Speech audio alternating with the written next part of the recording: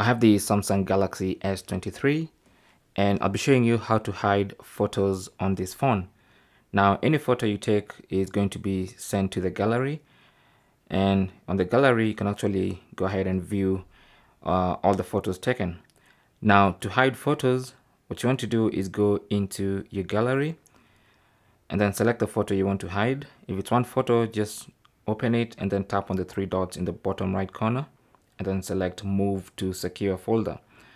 Now, if I could go back, if it's multiple photos, then you need to select, just touch and hold one of them until you see that check mark, and you can go selecting all the photos you want to hide. Okay, so for the purpose of this video, let me just hide these two photos. So once they're selected, again go to the more menu and then select move to secure folder. Now, assuming you've already set up secure folder, this should be pretty straightforward.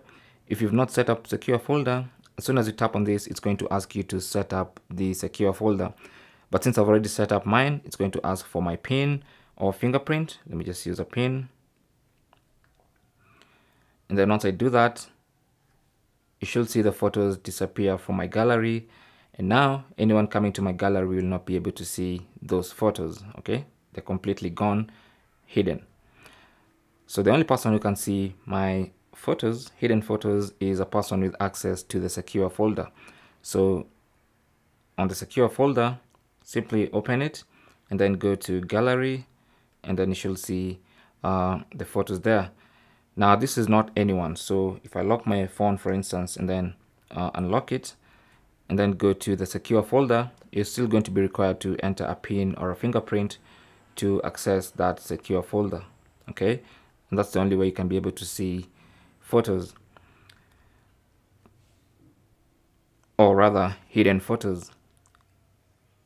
Thanks for watching. Leave your comments and questions down below, and good luck.